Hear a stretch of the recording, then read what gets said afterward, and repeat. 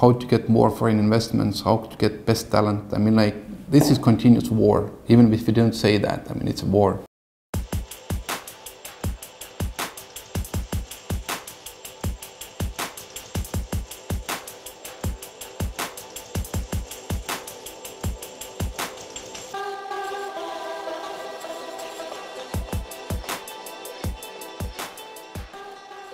If you want to get more revenue, more profit, you most probably need more customers.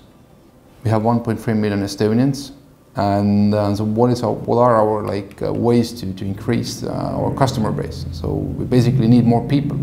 Even if there is a potential immigrant who wants to come to this shitty weather place like Estonia, then they most probably go Norway or Sweden, not to Estonia. For us it was clear. I mean, like, if Muhammad doesn't want to come to the mountain has to go to the Muhammad. And on the same time, I mean, like, we have technology, we have infrastructure to serve Estonians. We just need more Estonians. And that's where the e-residency concept comes from. I mean, like, in real life, in real world, you are like South Korean, but can you be in digital world, can you be Estonian?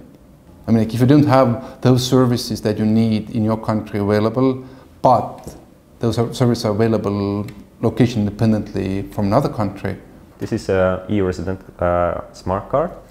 It means that government has issued you a certificate. For example, how in Estonia works is that I'm entering this card to my computer, and then I'm logging into, like, say, e-taxport.ee, and I don't have to enter anything. I just need to click to allow to access the data to different service providers, and voila, it's all there. For me, actually, to do everything, it takes 15 seconds or something. Just confirm. Because it gathers all the data automatically. No one needs to do any manual job there. Now with e-residency, we just opened these gates to everybody.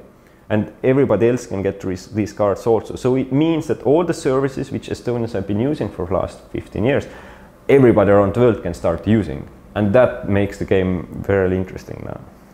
So the philosophy behind this actually goes there that most probably there will be many residency type of programs all around the world, and that's normal. That something you buy from Holland, something you buy from Estonia, something you buy from Singapore, that will be a normal thing. How to get more foreign investments, how to get best talent. I mean, like, this is continuous war. Like, Estonia has, like, we have found our way to compete in this war, and I mean, like, providing best services to the citizens and most convenient and affordable services, that's part of that war. So we will see governments competing, providing, like, better services. We know that together with the e-residency program, we have lost people every year, like -5,000 every year. But together with e-residency, now it turns to positive.